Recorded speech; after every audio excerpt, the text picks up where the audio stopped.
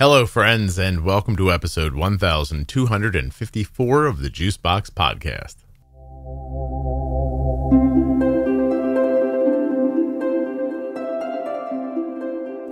My guest today is going to remain anonymous. She is the mother of a 14-year-old child with type 1 diabetes who is bipolar, and she's here to tell us the story of what GLP medications did for her daughter.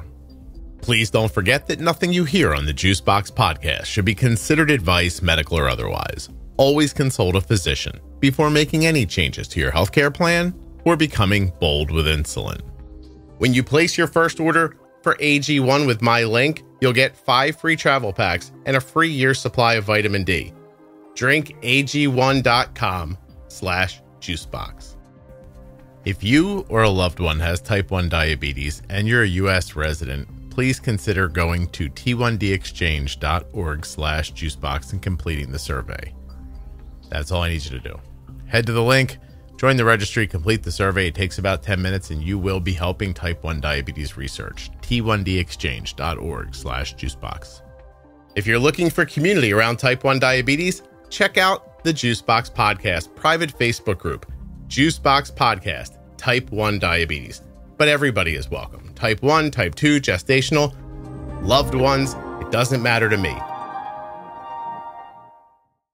This episode of the Juicebox Podcast is sponsored by Touched by Type 1, touchedbytype1.org, and find them on Facebook and Instagram. Touched by Type 1 is an organization dedicated to helping people living with type 1 diabetes, and they have so many different programs that are doing just that. Check them out at touchedbytype1.org.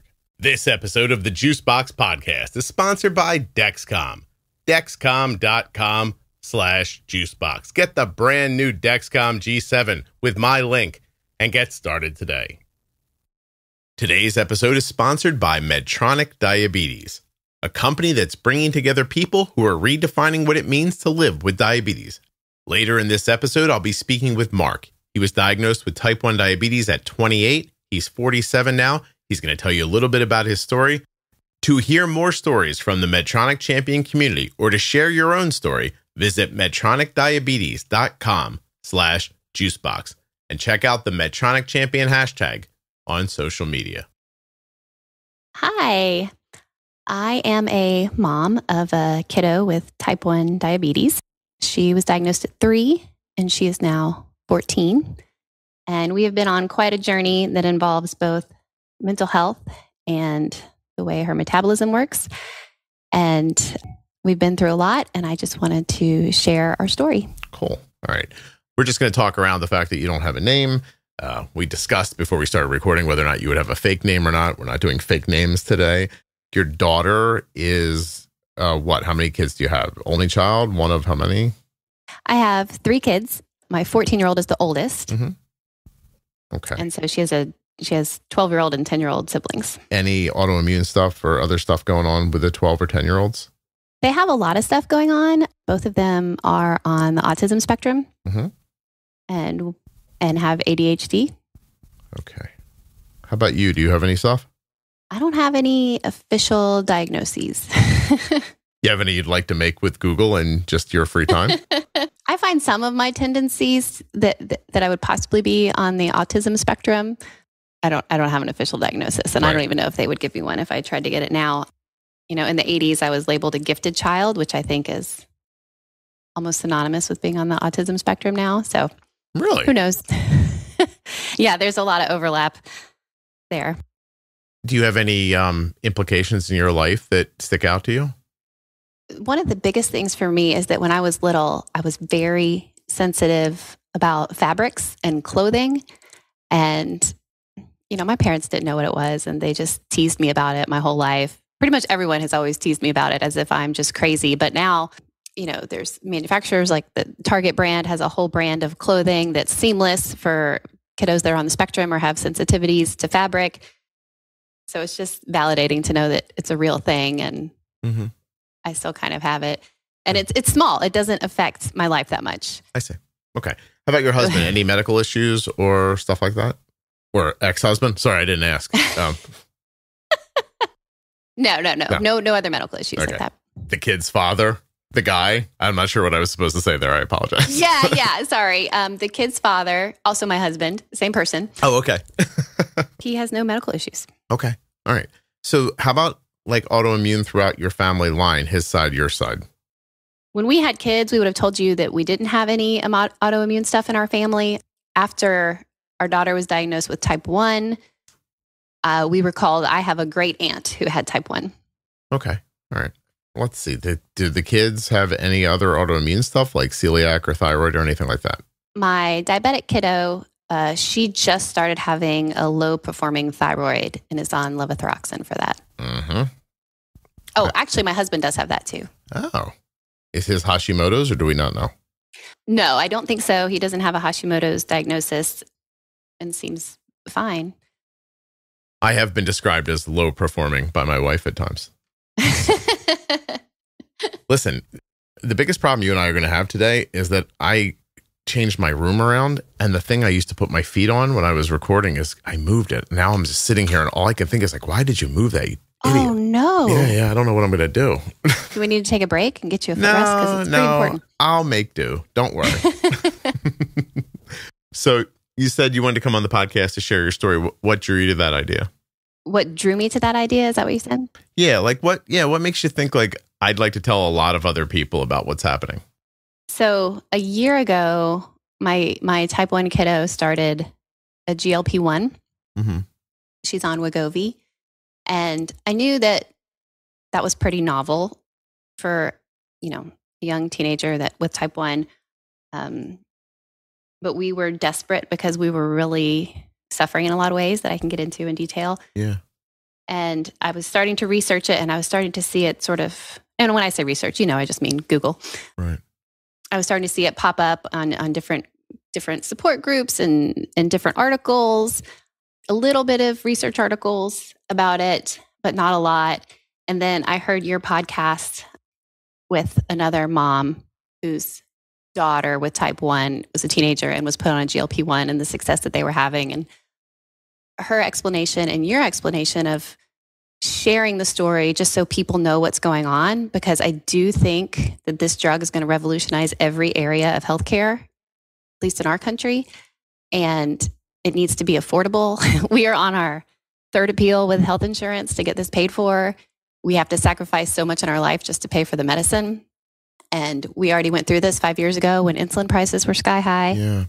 That's all very interesting. I can't wait to pick through every bit of it. So for clarity, you listened to the episode called 15-Year-Old on GLP? Yes, I did. And what about your daughter's situation made you think about a GLP medication? Dexcom G7 offers an easier way to manage diabetes without finger sticks. It is a simple CGM system that delivers real-time glucose numbers to your smartphone, your smartwatch, and it effortlessly allows you to see your glucose levels and where they're headed. My daughter is wearing a Dexcom G7 right now, and I can't recommend it enough. Whether you have commercial insurance, Medicare coverage, or no CGM coverage at all, Dexcom can help you. Go to my link, dexcom.com/juicebox, and look for that button that says Get a Free Benefits Check. That'll get you going with Dexcom. When you're there, check out the Dexcom Clarity app or the Follow. Did you know that people can follow your Dexcom? Up to 10 people can follow you. Right now, I'm following my daughter, but my wife is also following her. Her roommates at school are following her.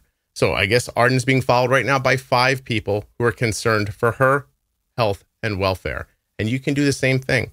School nurses, your neighbor, people in your family, everyone can have access to that information if you want them to have it. Or if you're an adult and you don't want anyone to know, you don't have to share with anybody. It's completely up to you. Dexcom.com/juicebox. Links in the show notes. Links at juiceboxpodcast.com. And when you use my link to learn about Dexcom, you're supporting the podcast. Right now, we're going to hear from a member of the Medtronic Champion community. This episode of the Juicebox Podcast is sponsored by Medtronic Diabetes. And this is Mark. I used injections for about 6 months, and then my endocrinologist in the Navy recommended a pump. How long had you been in the Navy?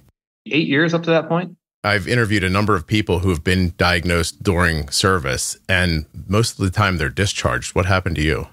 I was medically discharged. 6 months after my diagnosis. Was it your goal to stay in the Navy for your whole life, your career?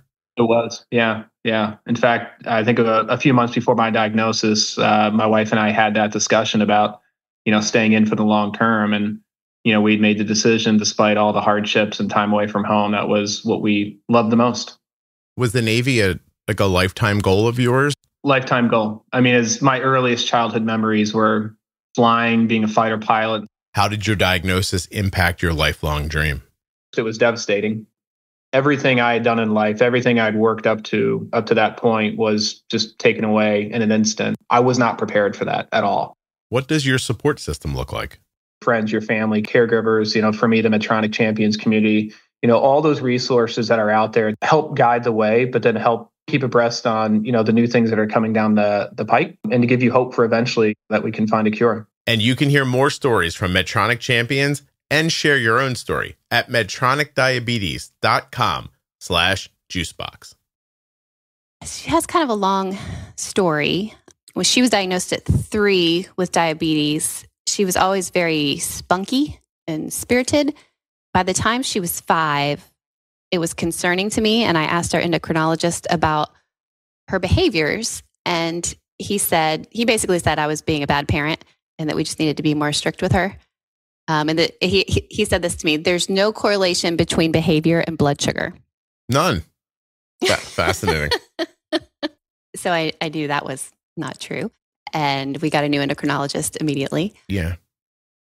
But then it was like, okay, so we know when her blood sugar is low or high or going up or down pretty quick, she's moody. Okay, we get that. And when we lived with it through early elementary school, and it was hard, but it didn't affect life too drastically. When she hit puberty at the age of 10, everything hit the ceiling fan. Mm-hmm. Everything. All of it? Everything.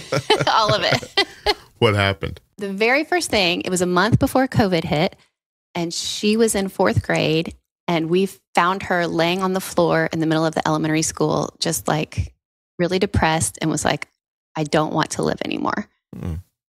And she's this tiny little 4th grader. Yeah. And she was a boundary pusher. So our first reaction was our reactions with her at the time, which was like, get up, stop misbehaving. What are you doing? Which is not really how you should behave when someone is suffering from depression. But that's not what you thought it was at the moment. Right, Yeah. Right. We really didn't. So then COVID hit the next month. We really, we were trying to see providers. Everything was on Zoom. Nothing was helpful. By December of 2020, we were finally seeing a pediatric psychiatrist. My child has walked in there. She has grown like a lot. She's like 5'3" by this point. She's gained a lot of weight. Not like in a sense that I would have put her on Wegovy at that point. It was just enough to affect, how you're visually surprised, and I'm sure it was affecting her self-esteem. Mm-hmm. Okay. And she dyed her hair black, and she just was drawing like sort of goth makeup on all the time. She was looking down. She wasn't making eye contact. She wasn't talking. Severely depressed. The opposite of, her personality a year before that. Right. It just got worse. Yeah. So at this point, it's beyond like blood sugar fluctuations. And yes. Right. And you're thinking depression at that point? Yes, we were thinking depression. What do you do then? And have you been depressed or your husband in the past or now? Neither one of us had ever suffered from any type of mental health issue at that time. So it was all very new to us. At that time? At that time. Oh, okay. You're like, don't worry, I'm working on one right now. Right. Well, from COVID on, when my daughter was really sick, I was depressed and had to get some help for that because it was just so hard to deal with. She was requiring 24-hour care. We got to a point where she was a lot of suicidal ideation. She was trying to kill herself daily. Like real, I'm sorry, I hate to put it like this, but like real genuine attempts, or like walking through the house going, I'm going to run into traffic. Like what level of... Yeah, no, it was real. She'd always done this thing that we called going dark. Like her eyes would just kind of be vacant and she wouldn't be there, and she would do an extreme behavior. And when she was little, it was like she would lay on the ground and kick and scream, right? Mm-hmm. By the time she hit puberty and she was depressed, it was like cutting, or I'm going to jump off this balcony, or I'm going to go jump off a bridge. Yeah, it was very severe. Sure. It was very hard to keep her safe. I mean, of course, she was in the hospitals a lot. But when she was home, we had to kind of be 24-hour vigilance with her. So you lived 24 hours like if you looked away, she was going to hurt herself and it wasn't going to be something she could come back from. Yeah. Okay. Yeah. One day I was, having dinner, like serving dinner to my younger kids, and she snuck into my room, took my blow dryer, took it up to her room and put it in the bathtub with her. How did that not hurt her? What ended up happening? I think she forgot to turn it on. Every time there was an attempt, there's always like a silly undercurrent because she's a child, right? Like the first time, I think she tried to overdose on medication. She used something, I can't remember what it was, but it was something silly. It was like, oh, that won't kill you. I see. She just picked something that wasn't lethal. Right. Yeah. But not on purpose. She just didn't even know what she was picking. Right. Yeah, One point, she was at her grandparents' house and she took a whole bottle of lithium. So like some of it was very, very dangerous. Grandparents, one of the grandparents is using lithium? Yes, I haven't said that. We have a grandparent who is bipolar and is on lithium. Okay. And so we eventually got my daughter a bipolar diagnosis when we started seeing a flip between mania and depression. Mm-hmm. The mania looking like crazy, nervous energy, running around, writing stories that were, 20 pages long, doing art projects in the middle of the night, hypersexual fetishes. And we're talking, she was 10, 11 years old. I was going to say, at what age? Yeah. Really, really strange and disturbing and awful. Do you think that it's possible that my podcast will significantly decrease the population of the people who listen to it? Because I always think that, not just your episode, by the way, but when people are talking about their lives, I'm like, no one must have babies after they listen to this stuff. Like everybody just must be like, wait, what did she just say? You know what? Forget it. I hope that everyone thinks exactly what I would have thought, which is, that's terrible for that person. I'm glad it could never happen to me.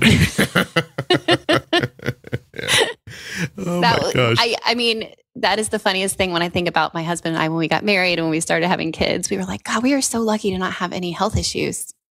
Yeah, we're going to cruise to this thing. If we can just make a little bit of money, we might get a beach house out of this. Yeah, right. No, I hear what you're saying.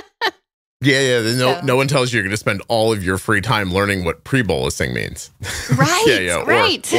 Or what sexual mania looks like in a 10-year-old. In a 10-year-old. It's terrible, terrible things no one should have to know. Yeah, oh my gosh. Which is why I want to talk about what has worked for her, right? Because I want it to work for other people, but really I want to be able to afford it. And she's in a different situation now, obviously. Yes. Okay. She's in a different situation now, which is the only reason I would be on a podcast, or really the only reason I can talk about it without just crying. I was going to say, you'd just be banging your head on something if you were still going through it. I've actually talked to people in the middle of things, and they don't frequently joke about it. So that's usually the people who feel like they've moved through it a little bit. So so like all this is happening. You get that bipolar diagnosis. What do you like? How do you get her to a different situation? Well, that's what we were trying to figure out. I want to tell you, like, I genuinely don't know what you're going to say. You did this thing. I don't know if you know the phrase, tickled my ass with a feather earlier, because you said like, you were like, GLPs are going to revolutionize everything. And now I'm just sitting here like wildly wondering, how is that going to tie into what you're saying right now? But don't rush ahead. Like you're doing a good job telling the story, but I can't wait.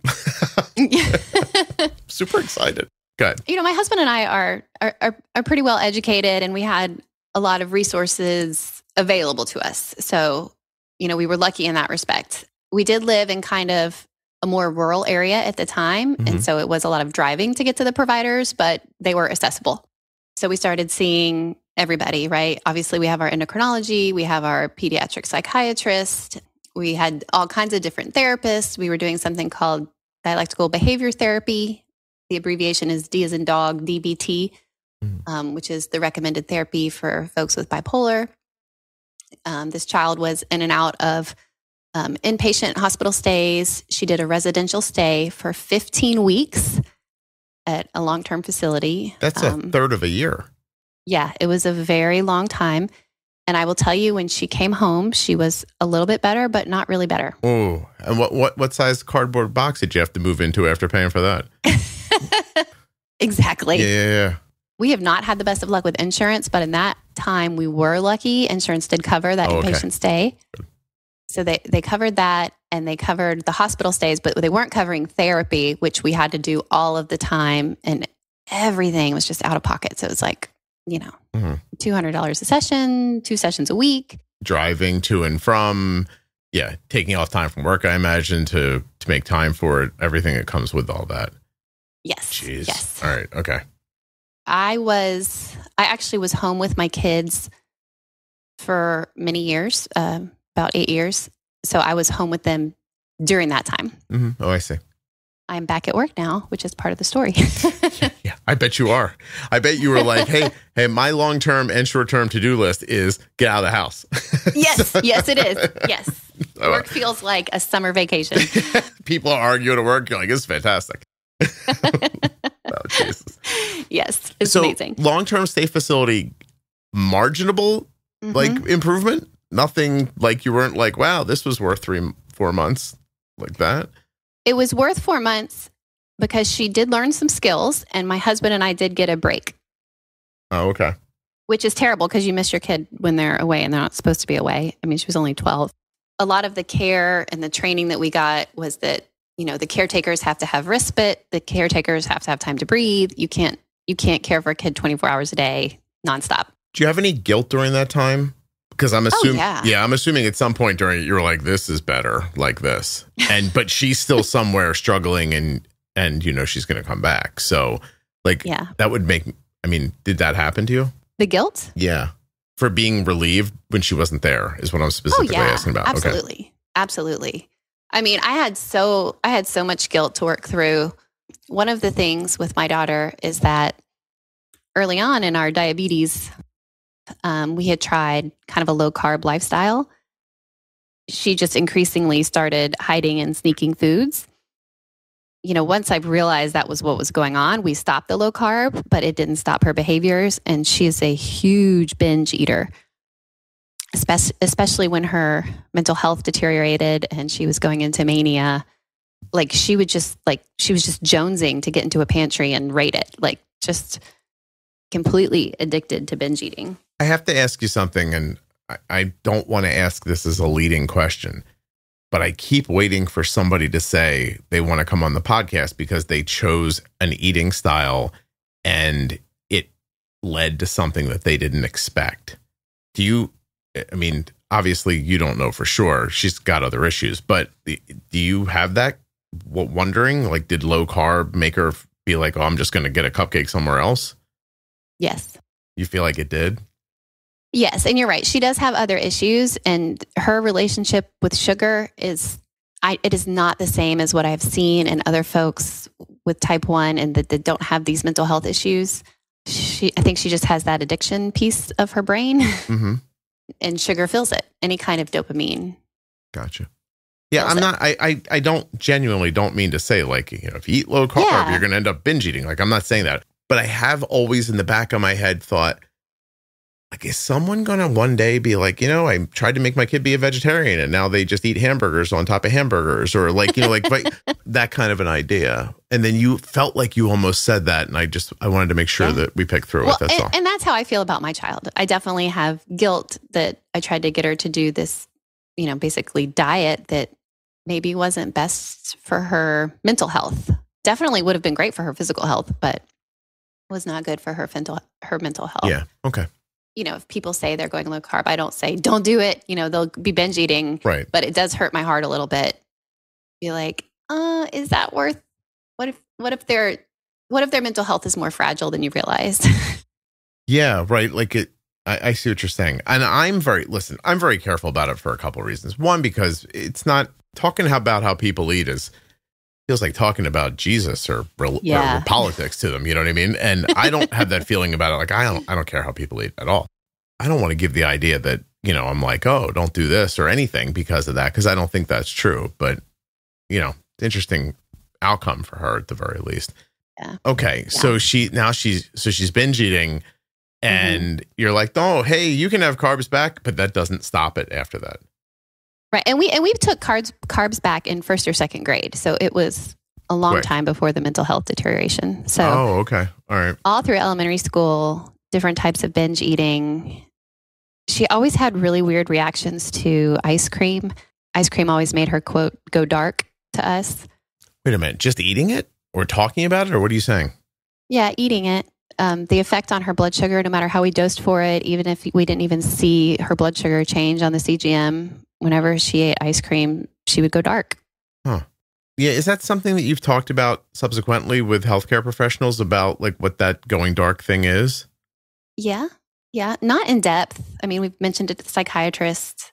There's just so much going on with her. I've told the psychiatrist so many things. I finally now have a psychiatrist that kind of believes what I'm saying. My last two did not believe this. Oh, what did they not accept from you when you were sharing? They all thought it was just like parenting techniques.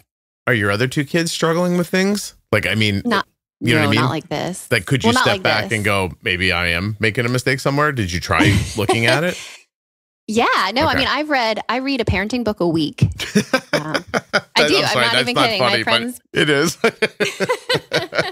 My friends make so much fun of me. I read a parenting book a week, and maybe it's my coping mechanism. And when I got sick, my husband and I completely changed the way we parented. We followed this thing called the nurtured heart approach, which is just really, really a lovely way to think about children and to always give your energy to their positive actions and not give any energy to their negative actions. Not that they get away with everything. It's just that you don't freak out when something bad happens. You just do the like calm consequence. Right. And then as soon as they're good again, you start heaping positive energy on them again. Okay. So you went with the gentle parenting. Yes. That's under fire a little bit in the world right now. That's what? It's under fire a little bit in the world. Oh, yeah. Yeah. There's a pushback on it now. What was your finding doing it? That's why I'm asking. What did you learn from it? Even when our daughter was sick over the last few years, after we changed our parenting approach, she and I and my husband have the best relationship. Okay. Like when her brain is not on fire from this illness, she is the best kid. Like loves to hang out with us, is funny, is caring, is nurturing. Like she takes care of she loves to take care of like little 3 and 4 year olds that we have with family friends. She makes straight A's now. Like she is just wonderful when her brain is not on fire. Not looking for a bridge to leap off of anymore? Nothing like that's happening now? Not anymore. Wow. It did happen up until last year. Okay. All of that was still happening. But when she was having episodes. But when she wasn't having episodes, the parenting techniques were working. Like she was lovely and we had a great relationship. I am so like, you're so good at this. I don't know if you're doing this on purpose or not, but like I have something in my head right now and I'm like, is she going to say this happened and then this happened and then that happened? Like I have it I should write it down so that I look like, hold on a second. I don't want to look like there's no way for me to prove what I'm writing down right now, but I'm going to write down what I think you're going to say. Hold on. Okay. All right, hold on. Led to. Okay. I've written down what I think you're going to say. And if it's what you're going to say, I'm going to go, get the fuck out of here when you say it, just so you know. And then I'm going to say, you should say that when I get there. Okay. All right. By the way, what are you, a storyteller for like for a profession or something like that? I'm like, is this witch ever going to eat the little kids or not? This is crazy. So seriously, I love that. Have you ever been on a podcast before? I guess I have technically been on a podcast. I ran for office like a few years ago. Oh, you know how to talk to people. I see what's going on here. Okay. All right. I hope so, but I don't think I'm that great at it. No, listen, you're doing great for me. Thank you. I have none of that, like, you have to talk pressure, which no offense to the people where I have that pressure, but I enjoy not having it once in a while too. All right. I'm sorry. Keep going. It's okay. We've just been through so much. There's so much to say. Yeah. And I think I've practiced telling the story because I've had to write the appeals to the insurance company so much. Well, that's interesting. Yeah, and you've had to repeat it to doctors who didn't believe you over and over again, too. Yes, which is mentally exhausting. Mm-hmm. Especially if you're right. Like, I mean, it would be different if, like, somebody, like, got you one day and you're like, you know what, they're right. I'm getting this wrong here. But, like, when you keep saying, like, look, this happened, then this happened, then this happened, it does make you feel like you're out of your mind. Yeah. You know, it was really hard. And my husband is great and we're on the same page. But when we started this new parenting technique and approach, he basically didn't talk for like 2 or 3 months. He was like, I don't know how to talk to her without just correcting her constantly because she was so fiery and oppositional and hard to talk to. Yeah. Fiery. What a great word. On top of all of that, she had a pump and her CGM, and she was just more than burnt out on diabetes care. And we could not get her blood sugars under control because I don't know how to put this. She wouldn't allow us. Like, she wouldn't tell us what she was eating. She would hide food. She would constantly eat food and deny it and not dose for it. And I mean, we were just battling 400 blood sugars all the time. Was she able to weaponize her mental health issues? Yes. To keep you away, like almost like a little terrorist. Yes. Like, if absolutely. you do this, we're going to do that. That kind of thing. Absolutely. Okay, and then as she got more sick, she weaponized her pump. 2 times she tried to kill herself by overdosing on insulin. Mm-hmm. And did she get the insulin in? Yes. Yeah. Then how did you manage it? We might have used glucagon one time and food the other time. Okay. Because once she got really low, she kind of lost the urge to die. She was just like, I feel like crap, make me feel better. That makes it go away pretty quickly. Yeah. Like, so if and I don't know. Oh, I know that's interesting, isn't it? Well, isn't that interesting? Because isn't that really interesting? Because if someone's trying to take their own life, it's going to happen instantaneously, normally. Right. But I guess if you do it in a way that gives you time to reconsider, maybe there's that part of your body, that part of your brain that wants to be alive. It's like, whoa, hold on. I don't want to feel like this anymore. Is that how right? It's like death is fine, but feeling bad right now is terrible. Not okay. Interesting. Okay. All right. Yeah. So she did that, and then a couple times, often when she was at these hospitals, these hospitals are busy. Mm-hmm. The child nurse ratio is not very good, so she could get away with a lot.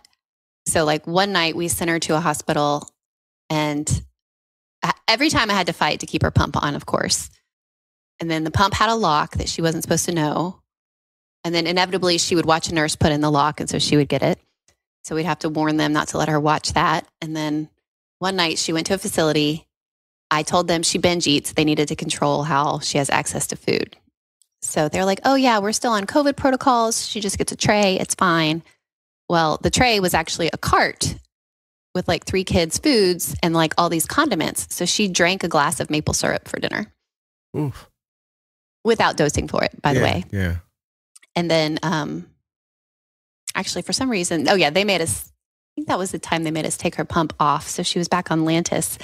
Before the syrup, she was low, and the nurse didn't give her Lantus because she was low. So I had already called multiple times trying to fix that misunderstanding. Mm-hmm. The endocrinologist said, fax the place. They still wouldn't give her Lantus. I said, you're going to kill her. You're going to send her to the hospital, to like the ER. This happened all night long. And then she woke up, and then, so she had the glass of maple syrup for dinner. I think and then ate the dinner on top of that. And then of course she woke up at like 7 a.m. and her blood sugar was over 500. And they're like, oh, we're going to send her to the ER now. Yeah. They didn't want to be involved. Right. Yeah.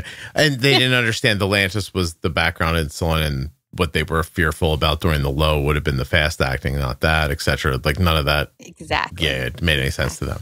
And then once the number hits a certain thing, they're like, oh, we're out of this. We can go put this on somebody else. Yeah. You're probably right. That was probably what was going through their heads. But I mean, and we'd been through this before, and we were at the point where we didn't want the child in an ambulance anymore because none of the ambulance bills are covered by insurance. And they just quadruple charge what they should for them. Right.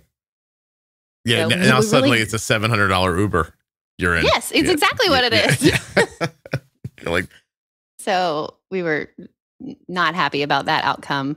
So she did weaponize her pump and her insulin. And then when she was at her 15-week stay at a residential facility, she refused insulin. And I don't know, they were like, well, we can't make her take it if she refuses it. We can't force her to. Well, how old was she? 12. Oh, well, why could they not force her to take it? I don't know. They seem to think it was a legal liability. This is the other, by the way, over the years, the conversations I've had around mental health facilities and type 1 have never been uplifting. Like even if you're lucky somebody let her in, from what I understand, Well, and let me tell you this facility we're at, I actually think it's a very good one. Mm-hmm. One of the kind of the vice president folks has type 1 and is on a pump. And she has been an amazing advocate for the kids with type 1. And they have a lot of type 1 patients and they let them bring their pumps in. Oh, okay.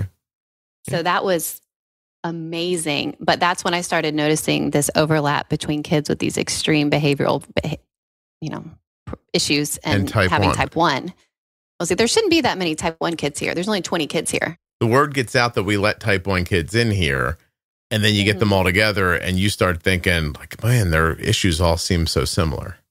Yeah. Yeah. Huh. But of course, everything's private, so I can't really. Yeah. They won't tell me very much. Right. But I'm just noticing it, right? We're just noticing it as we go along. And it's clear that her behaviors and her blood sugar are extremely related. And it's also clear that her behaviors with high and low blood sugars are not the same as my nephew also has type 1. How long has your nephew had type 1 for? He was diagnosed 2.5 years ago. Just recently. And nephew on your husband's side or on your side? This is on my side. Interesting. And the bipolar grandfather is yours? Nope. Husband's. Oh, you got the stew. You got the whole, I see what happens. Yeah. Okay, go ahead. We're so lucky. Yeah. Boy, this should have been in the questionnaire on your first date. Right? Yes. Yeah, don't put me in charge of dating. It won't be as sexy. I'll be like, wait, you got a great grandmother with celiac? My father. That is not romantic. No, wait. My great grandfather's got, no, I'm not having a baby with you. Never mind. Nope. No, we can date if you want. We're not getting married and having kids. I don't like the way this is looking between the celiac and the and right? I got a little inflammation over here with the bipolar thing, and then I got thyroid thing with my mom. No, we're good. No, thank you. You laugh, but that guilt hits you too. Goddamn right it does. And I'm just telling you, give me a time machine. I run Kelly through a real quick questionnaire, and I'm like, we can still go to this movie if you want, but I'm not paying. Adoption for us, people. Yeah, Adoption. yeah. I'm going to do something very, very, very upsetting in the middle of this movie, so you never want to go out with me again. Don't worry, no. I did that not even on purpose. It just happened, and anyway, it's such an odd thing to think you meet, fall in love with somebody, and no kidding, like on their side there's this, and on your side there's that, and then one day this is going to happen, and there's a reasonable likelihood that all of that led to it. Yeah. Just such a strange thing. You know what I mean? It is so strange. And I know everyone probably thinks this about their child, but my child she is superwoman. Like, she is a force to be reckoned with. I imagine. Yeah. And the fact that she's overcoming all of these things in her life, that just adds awesome to your character. No, of course. Not that I would wish it upon her. Oh, it's the other side of what I just said, but I hear what you're getting at. Yeah. No, I mean, you called her fiery. I couldn't tell if you were like, you have no idea, or if what you meant was like, she's got a lot of like backbone and spirit, or maybe it's a mix. All of those things. Yeah. Yeah. All of those things. Something. So, her grandfather, who does have bipolar, he was not diagnosed until he was retired. He was just a very successful, happy person. Had a surgery and then fell into a depression, and that's when they figured out the bipolar. Hold on a second. No, wait. So never had any mental health issues through his entire life. Right. After he retires, has a surgery. Can I know a little bit about that? Is it heart related? No. Okay. I don't remember what it was. It wasn't even a big deal. It was just the fact that he went under, like it can trigger something. And kind of came back out a different person. Yeah. No kidding. Yeah. Keep your bunions, kids. No, I'm just kidding. Yeah, right. Honestly, to him, like once he got treated, he takes his medication. He does not really think it's a big deal. Thinks it might be a misdiagnosis. Just goes about his life. He thinks he might be misdiagnosed as bipolar? Right. That's how he feels. I got you. Well, I don't know. All this is But the medication works for him. So that's great. So perfect. I'm sorry. You were saying something and I waylaid you. I apologize. That's okay. Yeah. So he has bipolar and he doesn't have any autoimmune issues, but his relationship with sugar is interesting. It's always, he has a sweet tooth. That's what we say, right? Mm-hmm. Has a sweet tooth, but it's a pretty intense sweet tooth. And he was the first person I knew to go on Wegovy. Okay. So he had a weight issue at that point? Yes. Okay. Yes. And he starts taking Wegovy for weight. How long ago is it? It has to be in the last couple of years, right? Yeah, he was the first person. So it was like 3 years ago. Okay. Like he has really great doctors and they're like, oh, it's new, it's groundbreaking. So he went on that and very good for him, very successful in terms of weight loss. You know, you've heard all these stories. All of his blood work came back better. He couldn't walk, his ankles, his knees hurt. All of that went away. Now he can walk happily. He was pre-diabetic. He's not pre-diabetic anymore. Mm-hmm. Yeah, partially speaking, I have that story. Like, you know, some of that. I'm literally sitting here right now in a pair of shorts looking down and thinking, whose legs are those? I'm still in that part where I'm like, this doesn't even look like me. You know, isn't that crazy? Yeah, no, it's nuts. So he goes through the process as you do. You start slow, they ramp him up, he loses. Do you know how much weight he lost over time? I don't. I would guess maybe in the 60 to 80 pound range. Okay. And he now looks like average build, or do you look at him and think, wow, that was a lot of weight you lost, but if you lost more, it would still be okay? Yeah, he's just average build. He's average build. He's a tall, big person. So, Okay. but yeah, like average, like not overweight. And he's still on it as maintenance? Yeah. Okay. Yeah. All right. And so what do you think, did he have any other changes in his life besides his weight? He's a lot happier now. He's always a happy person, but he's a lot happier now. Interesting. Do you think just because he feels and looks differently, or do you think there's something else? I don't know. All right. I mean, definitely feels and looks different, right? Like that definitely helps. And I do think he was getting depressed because he couldn't walk. Yeah. I don't know if there's something else happening. I know with my daughter there is. I don't know about him. So you see him have this experience with the Wegovy. Your daughter has a similar situation with and I'm assuming you also saw with him the arresting of the desire for the sugar, right? Yes. That's got to be what attracted you first for your daughter. Yes. Okay. Yes. So I saw him go on it. And then I have two very good friends, a close group of girlfriends. Two of them went on GLP-1s. Both of them really struggled with food noise. Mm-hmm. Do you know that term? My wife uses that term. Yeah. Yeah. Food noise. Like I just always want to eat. I'm just always thinking about my next meal. I'm just kind of obsessed with it. That was the big thing. This medicine cuts down on my food noise. I don't think about it that much. And this other friend stopped biting her fingernails because it just takes away like your impulsivity. Interesting.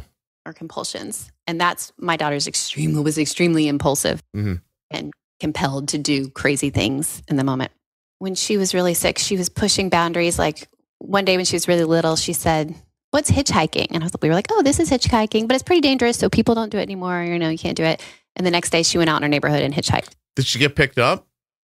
Well, luckily it was a neighbor's husband. Who was like, I don't know if you've heard the stories about the house up the street, but I got the little girls out in the road trying to thumb a ride. So I'm going to pick her up and take her home. I got you. No, it's nice of him. Did he take her for a lap first, or did he just bring her right in? Oh my gosh. Well, he was just kind of like shy and awkward and just dropped her off. And then the wife called me later and said, "I'm so sorry he didn't come in. I just wanted to let you know what happened." Because I had no idea. I didn't know she was gone. I didn't know she'd come back. It was so quick. I love that you can do the voice where women apologize for their husbands. I didn't realize that was a voice that people could just snap into. "I'm sorry he didn't come in. He's feral. He didn't know. He did push her out of the car gently, in case you're right." Yeah. So ridiculous. So you have two friends started GLPs. They lost weight as well. They had a satiation change. They lost weight. One of them was having a problem with their liver. The liver enzymes were better. The cholesterol was better. One of them has like a kidney disease. The numbers for the kidneys were better. Mm-hmm. Yeah. Everything. You should see my blood work. It's legit. I bet it's beautiful. Oh, yeah. It really does. The doctor, she mumbles to herself, "Looks perfect. It's beautiful. Like a kid," she said last time. I was like, in my ear, I was like, "Too sexy. Back up a little bit." And because she was like listening to my heart, she's listening to my heart, and she goes, "Like a kid." And I was like, say that from over there. Yeah. Like, see, it was just really like fantastic. Okay, go ahead. I'm sorry. Keep going. Yeah. What else did you figure out? Okay, so my kiddo is suffering. They are bipolar. They are manic depressed, hypomanic. All these things we cannot get under control. You add the blood sugars on top of that. We can't get them under control. it's just impossible. You know, like we know all the techniques. We've listened to all of your podcasts. I've read all the books. Like I know how to manage diabetes. My poor nephew, when he got diagnosed, we were able to help their family. No problem. Because you had the tools, you knew the stuff. It worked on him, wouldn't work for your daughter. Exactly. Right. Yeah, you are embroiled in what is classically known as either a show or a dumpster fire. Am I right? That is exactly right. Gotcha. That is exactly what was happening. Okay. So, of course, in the mental health space, we're trying different medications. You know, they put them on mood stabilizers and antidepressants and different things to bring down mood and bring up mood. And most of them increase the appetite. Mm-hmm. So we know that. So we're like, we don't care about appetite right now. We just want this kid to feel better. Sure. So we couldn't find any medication that would work. It's like it would dull her spirit a little bit. And there are some that would make her so drowsy she would sleep a lot, but nothing was like curing the darkness and the mania and the depression. Like nothing was touching it. Lithium had worked for our family member, so I was fighting to get her on lithium. Doctors do not like to prescribe that for young people. Doctors don't even like to diagnose bipolar in young people. There's a debate on if you can even have bipolar as a young person. So look at all the stuff you've learned that you didn't want to know about. Right? I've read a lot of books on that, and I definitely did not want to read those books. So finally we got her bipolar diagnosis. You know, I told you I had a psychiatrist who was not believing me, and I was like, you know, this child is really sick today. This is the day the child ran to jump off a bridge. I had the child in the car. They pulled the steering wheel trying to run us off the road. Like it's too dangerous. Jeez.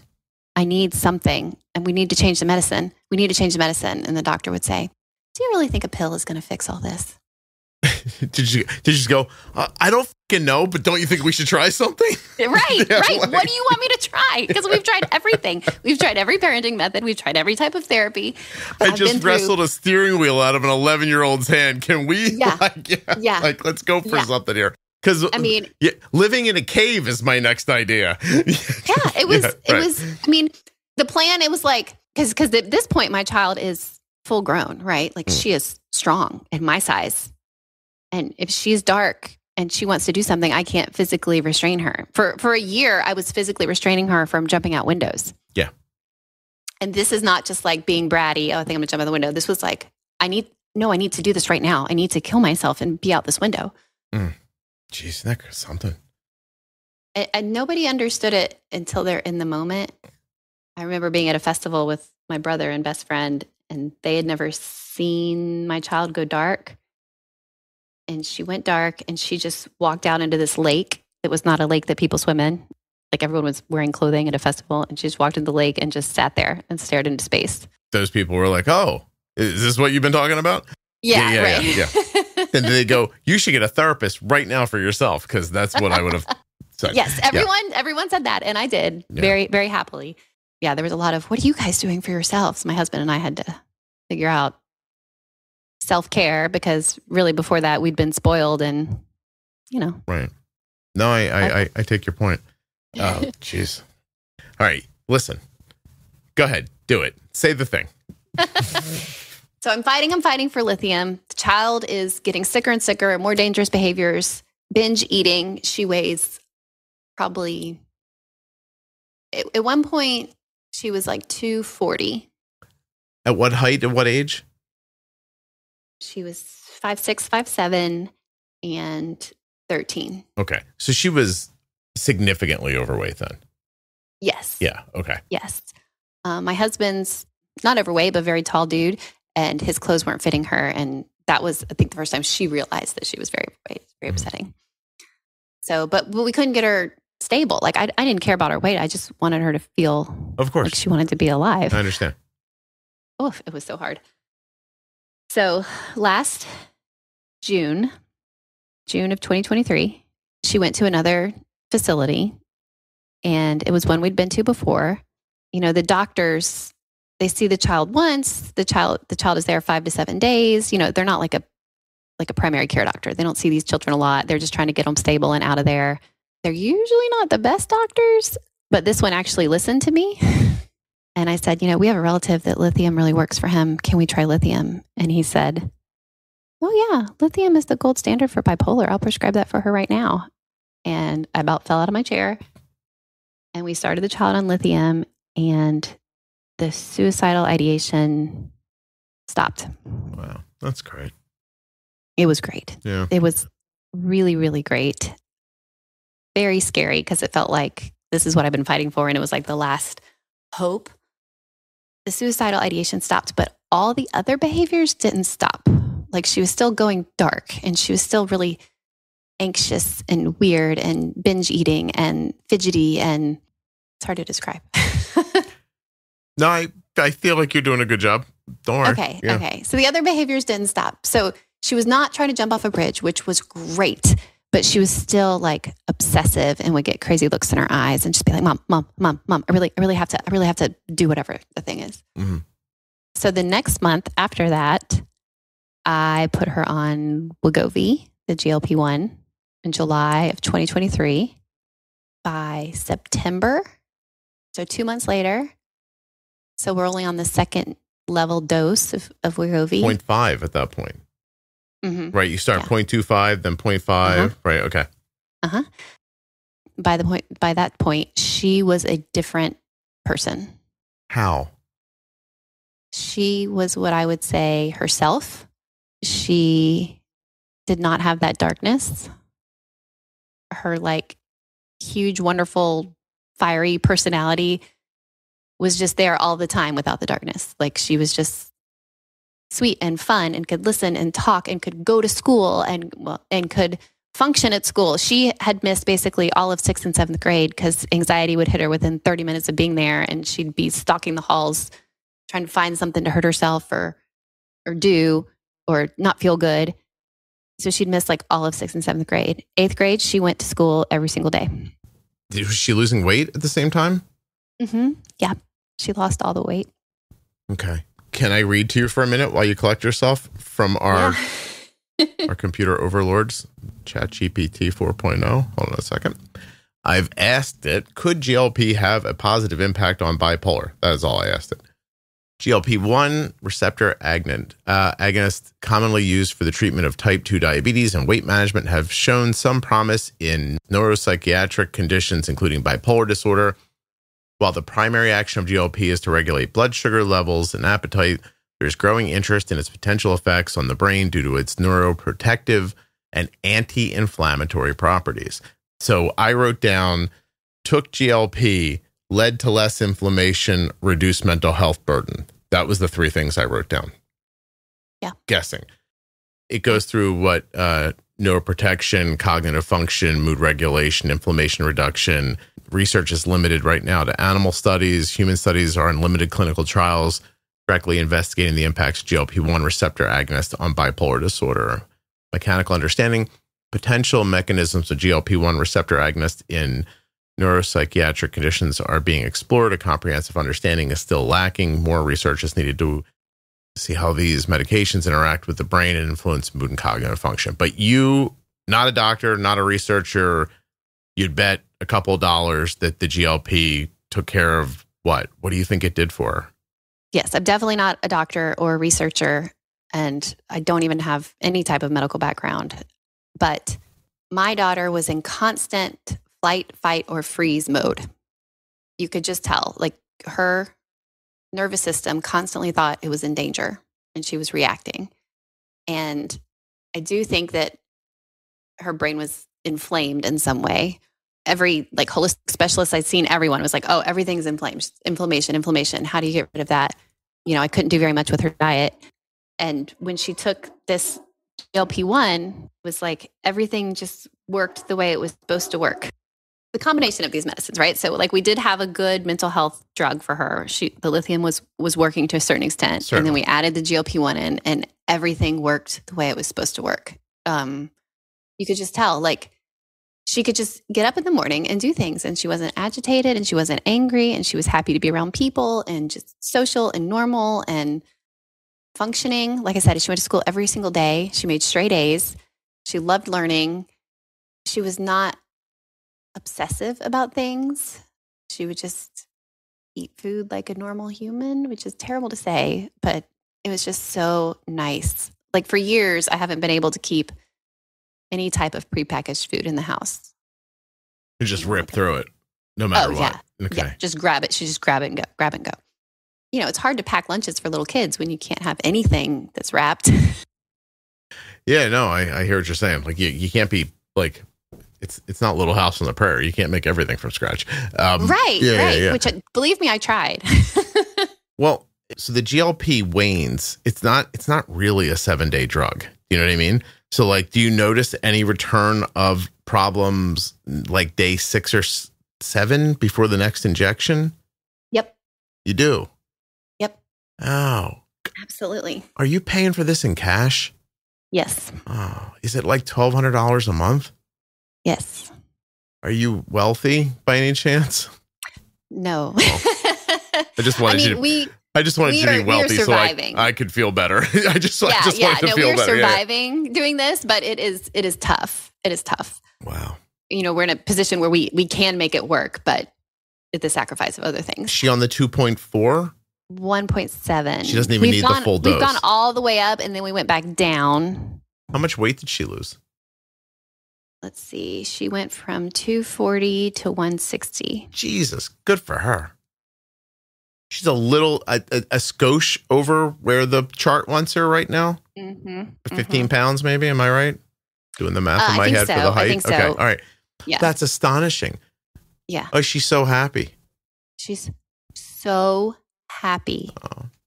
She started a part-time job last week as a cashier at the local grocery store. Good for her. Made me cry. I just cried. Yeah. I hope everybody's... Yeah. Okay. Yeah, you should. It is the best. Yeah, I did. Oh, it's okay. Wow. Yeah. Wow. So in your heart of hearts, you'd inject it every 5 days if you could? No, because we still deal with the other side effects of nausea and throwing up and whatnot.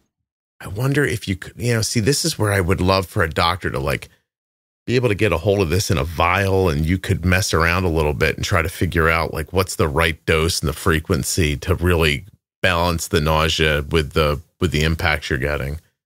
Yes, this is why I'm saying 5 years from now, that's what's going to be going on, right? Don't you think they're just going to be like, here's a vial, this is how much you need to help with this. And I want her to keep taking it, but I don't want her to shrink. Yeah, I'm going to have a Mad Max vest with it on, I think, in about 5 years. And it's just going to put in tiny little bits of it when I need it. Yes. I don't know if that's a reference anybody gets or not. By the way, Wegovy, an inflammation reduction, back to our ChatGPT overlords. Wegovy is a brand name for someone. We know what that is. GLP, receptor agonist, blah, blah, blah, blah, blah. Mechanisms of inflammation reduction. Modulation of immune response. Semaglutide and other GLP receptor agonists can modulate the immune system by influencing the activity of various immune cells, including macrophagia and T cells. T cells sounds like a cancer thing, doesn't it? This modulation I got to find out what a T cell is. Modulation can lead to a reduction in pro-inflammatory cytokines and an increase in anti-inflammatory cytokines. Reduction of oxidative stress. The GLP receptor agonist has been shown to reduce oxidative stress, which is closely linked to inflammation. By decreasing oxidative stress, these medications can mitigate the inflammatory response. Chronic inflammation in the brain, known as neuroinflammation, is associated with various neurodegenerative and psychiatric disorders. Semaglutide has demonstrated the ability to reduce neuroinflammation in animal models, suggesting potential benefits for conditions like Alzheimer's disease and bipolar disorder. And metabolic inflammation, obesity, type 2 diabetes are often accompanied by chronic low-grade inflammation. Semaglutide helps reduce this metabolic inflammation by promoting weight loss, improving insulin sensitivity, and reducing the levels of inflammatory markers such as C-reactive protein. I'll be goddamn. Look at That's what it did. Well, how about that? Yeah. Yeah. You know who you're going to hear talking about this except for you on this podcast? No one. No one's going to talk about this. I took it pretty hard in the ass last week for having a guy on who had type 1 for 8 years. He's diagnosed by his doctor, type 1, 8 years, 50 years old, diagnosed, 58 years old. Now, hasn't taken insulin in 2 years because he's on Mounjaro. And people, come on, he doesn't have type 1 diabetes. I'm like, he's got his testing. He does. He's got he's got one of the markers for type 1. And people are like, well, it's moody. It's LADA. I'm like, I don't give a what you call it. The guy was using all the insulin and now he's not using any of it. And whether this lasts for a week, a month, or 5 years, what do you care? Big picture, baby. Jesus Christ, step back and see the big picture. I got doctors coming at me online. This is very, you got to be careful. You're telling people with type 1 they don't need insulin. I said, I didn't fucking say that. I said, this is the guy's story. Go listen to it. And I think we even said in there, it's not a cure. He definitely thinks it's possible that he's going to have to go back on insulin at some point. Like, you know, like maybe he is just in the middle of a very long honeymoon. We all appreciate that. But for the love of God, he takes an injection once a week and he stopped taking insulin. And the little girl that you referenced from the other episode, she was using 70 units of insulin a day and now uses 4 units of basal only and is not currently bolusing for her meals. Yeah. Like, what the hell? Like, I love how people's brains work.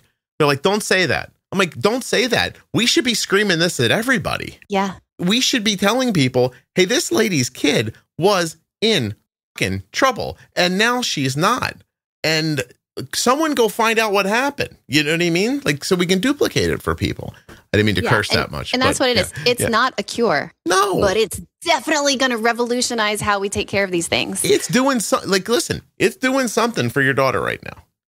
Yeah. And it's incredibly positive. You were talking about a kid who binge eating, who's trying to kill herself. Wandered into a lake to stare. You know what I mean? Mm-hmm. Like having moments that her parents are identifying as like going dark. You try living through that. Seriously, like as her or as you and your husband or your poor fucking kids, the other two, who I assume lived for a couple years in a corner covering their head. Like, you know what I mean? Like there's a lot going on, right? I'm not wrong, right? Yeah. Like, and she gets this and look at all it's doing for her. And I'm going to bet you're going to tell me you've explained this all backwards and forwards to your insurance company and they told you to shove it up and go pay in cash. Is that right? Yes, they did. Yeah, that is what they said. They said, but we don't pay for weight loss drugs. I was like, I don't care. It's not a weight loss drug. Does the doctor believe that this is what's happened? Yes. Our doctors are fabulous. And both our psychiatrist and endo wrote letters saying as much. I'm tired of people not being able to think. Like, I get the insurance company. They're just trying to get out of spending the money. That's that's the thing. I'm like, dude, do you know how much you insurance companies spent on hospital stays for this child in the last 2 years? Well, way more than this medication costs. Yeah. That is probably your only pathway to this. Hey, let me ask you one simple question. Who you getting the insurance through? Is it your or your husband's company? Right now, it's mine. Okay. Is it a big company? Is it possible they're a cash payer? It is not a big company, no. Oh, I'm sorry. Because a cash-paying company could override what has been set up in the plan. You know, that's a good point. Both my husband and I work for small businesses. He owns a small business and I work for a small business. Mm-hmm. So, yeah. His small business is probably making safe rooms, I would imagine, because he probably did that a few years ago. He's like, we're going to need a safe place to go at some point. So I'm going to go into business for ourselves here. We'll build the first one in the house. It'll be the prototype. This is where the sales will go on, and then we'll do it for other people. People who live or work for really big companies, I try to go over this as much as I can. A cash pay employer would mean that they're such a big company that they really just use the insurance company to facilitate the payments.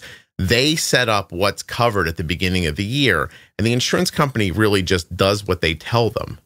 Like, yeah. and so you can go to your company and be like, listen, put this on the formulary, please. And they can make that change if they want, or they can check off an exception. They can literally just call your insurance carrier and go, hey, listen, this lady's going to call you later today. This is their name. This is her kid's thing. We're going to cover the Wegovy for her. And they'll go, okay. And that's it. Because they're only doing what the company told them to do. In your situation, you're probably not in that situation, and the company is probably paying a one-time VIG to the insurance company, and then they're doling out so you got to find out if you're a cash pay or not. Does that make sense? It does. Okay. It does. I could definitely find that out. I mean, it's worth a look, and because instead of like you're calling somebody who's been told these are the rules, and you're saying don't follow the rules, and they're saying sorry, don't care, because your company either paid us for this or is telling us to do this. Now, if your company's willing to like go that extra mile for you, then they might be. Now, what does that mean? Like in a cash pay situation, you're talking about another $24,000 a year, maybe, or more to cover your kid's medication. A big company laughs at that amount of money and says, yeah, sure, no problem. right? Like a small company says, I'm sorry, you're going to bankrupt us, so I can't do that for you. So you gotta see who you are in that situation. Personal experience, my wife's company, when Arden was little, paid for like a $10,000 extraction of teeth to happen in a hospital setting because we couldn't find a dentist who was comfortable putting Arden under while she was on insulin. Really? Yeah, they wanted to do it in the hospital. Yeah. Our insurance was like, this is dental. We're not paying for this. Mm-hmm. We were faced with a $10,000 bill, and I went to the company and said, look, just cover this. And they were like, yeah, sure, no problem. It was over in like an hour. You know what I mean? It was interesting. That's great. But again, a big company to whom, which I think $10,000 wasn't a problem. Yeah. Nevertheless, it was a problem for us. Yeah, right? No, I mean, it makes me want to change my job path. Yeah, well, I mean, at least to a company who will cover Wegovy for weight loss, because you're covered there. Yeah. On that. Also, what happened to her diabetes? How's the insulin use? Did it go down at all? I cannot believe we haven't talked about this yet. Of course, her A1C is better, right? Of course. Her A1C, when we were really, really tightly managing it, we could get it down to like 6.8. But when she was sick, it mostly hovered around 7.5. And then now it's 5.8. Oh, good for you. Does she use less insulin in a day than she did before? Oh my gosh. Yes. Did that happen immediately when you injected it, or is it it's also the weight loss too? I mean, definitely, I'm sure weight loss has something to do with it, right? Mm-hmm. Obviously, when you lose weight, you're probably you eat less, you're going to use less insulin. So there's definitely that piece of it. But there's this other piece where her body just seems to be receiving the insulin better. Yeah. It just uses it more efficiently. Does it really smash like mealtime spikes down to different animals? To the point that she's on a T-Slim. Mm-hmm. We use Control IQ with our Dexcom. And in fact, we switched to the T-Slim to get Control IQ because that was before the Omnipod had I don't know what they call it, their version of the logarithm. Control IQ? Oh, no, Omnipods is Omnipod 5. Omnipod, yeah, it was before the Omnipod 5 came out. So we switched to the T-Slim to get the Control IQ, and that did help us, even though she was still very sick. So we're on the T-Slim with the Control IQ, and part of her mental health issue was the burnout from the diabetes care. Mm-hmm. And even on the T-Slim, she just wasn't entering her food and wouldn't let us enter her food. And, it was a whole thing. We couldn't even say, tell us what the blood sugar is or check the blood sugar. And we took off all of our phones used to receive her blood sugar too. We took all of that off because we all just needed to take a step back and not be obsessed with her blood sugar. Yeah. Because that was causing a lot of tension. My husband and I both like to control things, and we wanted to control the diabetes all the time. And that was her big thing, pushing against any type of control. Right. But look at that. So we'd all laid back. We had the Control IQ going since probably October. So even in October, she'd lost a significant amount of weight and she was eating a lot less, but she was still eating, she's kind of just normally eating. We just let Control IQ take it. We never dosed for anything. How about that? Yeah, I just watched Arden miss a pre-bolus like 45 minutes ago, and her blood sugar went to like 160 and jumped right back down to 140, and it's coming down steadily right now. And without a pre-bolus, and without a GLP, she would have been more like 180, 190 in that situation. Yeah. And, it's really something. Good for you. Listen, it's amazing. I can't thank you enough for doing this. This is fantastic. I really appreciate you sharing your story and getting through all the hurdles that you got through, so you have the story to share, because you could have given up at any moment in time. I wouldn't have blamed you. And instead you fought through and you got a real answer. Do you feel accomplished or just happy it's over? I mean, we still have things to deal with, but we are so happy that our daughter feels better and that she can be a functioning 14-year-old. Yeah. Good for her. I mean, I know you're always proud of your kid, but to watch a kid graduate from 8th grade who has gone through so much and couldn't even go to 6th grade. Mm-hmm. I homeschooled for a whole semester because she couldn't even make it there. Yeah. Make sure people really understand, you had to pull her out of open windows, right? Yeah. Oh, yeah. She was jumping out of After a few of the windows, we had to nail every window in our house shut. Okay. Well, that's a clear description. Okay. So I couldn't take her in a car. Cars were very unsafe. My whole family, the 5 of us, we didn't go in one car for 2 years because she couldn't be in a car with that many people. Mm-hmm. Yeah, it was tough.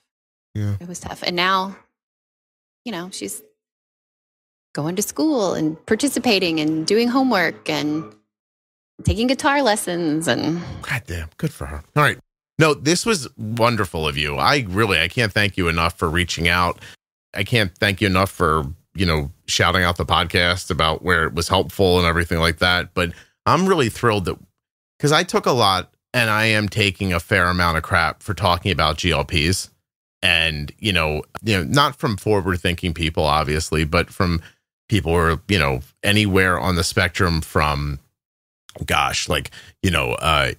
you're pushing the GLP agenda. I've heard that was lovely to you can't say this. By the way, in case you wonder how I measure when I'm doing well, when somebody says you can't say that, I think, oh, I must be onto something. So I said a couple of times in my life with this podcast, people in the diabetes community, I'm making quotes because just because you say you're in it doesn't mean you're in it, have told me that, what I'm doing is wrong and hurtful for people. I disagree. So I've been told you can't tell people how you manage your daughter's blood sugar because that's dangerous. That turned out to be wrong. Yeah. I'm looking at, when I get done here, I'm looking at a post from a person in the private Facebook group, an adult who had a significant low blood sugar incident at work and came to the podcast private Facebook group to share the story. It's a harrowing story. But what I learned from just skimming it with my eyes is that this person had glucagon with them. They had a Gvoke HypoPen with them that they would not have had they not listened to the podcast. Wow. Yeah. And so to those people out there who say, don't talk about this stuff until it's 100%, till the FDA says for 10 years that it's okay and blah, blah, like you're missing the point about how we get to these things. You know what I mean? People have to hear these stories. They have to go find out for themselves. I'm not telling anyone what to do. This isn't what is this, kindergarten? I'm not in charge of people. You know what I mean? Like nothing you hear on the Juicebox podcast should be considered advice, medical or otherwise. Go take care of yourself. But where are you going to hear a story about a lady who struggled to help her kid for all these years, that had all the problems your daughter had, and bing, bang, boom, at the end, she's doing a lot better, and it's because of lithium and a GLP? No one would have thought that. Right. Yeah. And I'm over here banging this gong about, I'm like, hey, inflammation, autoimmune, right? Like, does no one remember? Maybe no one does remember. Back when I was writing the blog, there used to be this messaging out of some researchers about type 1 diabetes. And the messaging was always, hey, I know you think the beta cells in your pancreas are dead, but they're not dead. They're just inflamed and they're frozen. They can't move because they're so swollen. That was the blue collar way I had it explained to me 15 years ago. What if there's something to that? What if they were onto something, but they didn't know how to impact it? Right. And so let's say that all the cells in your pancreas are just inflamed. And because of that, they can't function. And then you take the inflammation out and they start working better. That's not crazy, is it? No. Right? Wow. So, because right now we say things like her insulin sensitivity's gone down, or the insulin seems to work so much better now, or blah, blah, blah. But what if what it's really happening is inflammation's leaving the pancreas and I don't know. You don't want to ask me because I want to be clear.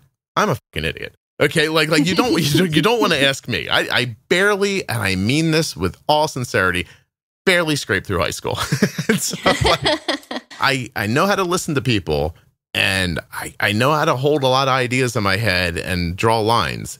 And there are lines to be drawn here. So I'm going to help people tell their stories so other people can draw the lines. And then I'll sit back later while everybody else takes credit for it. And, that'll be fine. Anyway. That's fine. Let's just get it done. Who cares? I don't care who gets credit for it. As long as it happens. As long as they start covering it for your kid so you don't go broke. Right. I mean, between the GLP and feeding that dog, Jesus Christ. I don't know how you people are existing. God, that dog must eat like a cat a day or something like that is what I'm imagining. So, anyway. I feel like we're body shaming my poor dog. Listen, he can't hear us. He can't. All right, that's fine. But he knows. Yeah, he knows. Listen, if he knows, send him my way. I'll apologize. I thought you used to say, I'll get him a GLP-1. No, I'd be like, listen, man, you can't help who you are. I probably didn't know you could hear me. Anyway, all right, thank you so much. Hold on 1 second for me. Yeah. Thanks.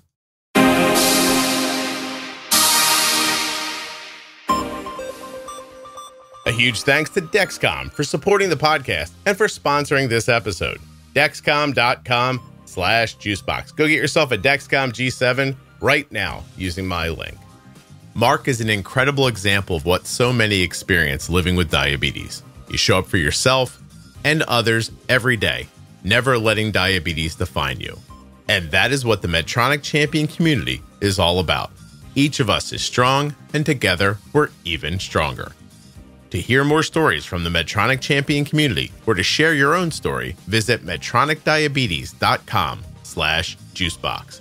The episode you just heard was professionally edited by Wrong Way Recording. wrongwayrecording.com.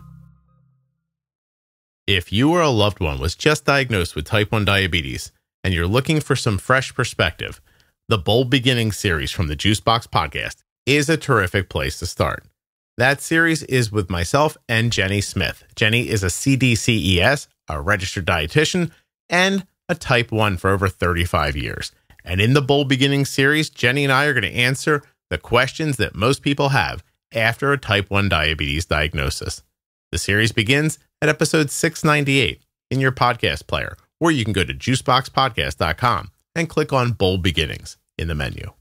I'm going on vacation and I'm bringing you all with me. Juiceboxpodcast.com. Scroll down to the Juice Cruise banner, click on it, and get all the details. A diabetes diagnosis comes with a lot of new terms, and you're not going to understand most of them. That's why we made Defining Diabetes. Go to juiceboxpodcast.com, up into the menu, and click on Defining Diabetes to find the series that will tell you what all of those words mean. Short, fun, and informative, that's Defining Diabetes.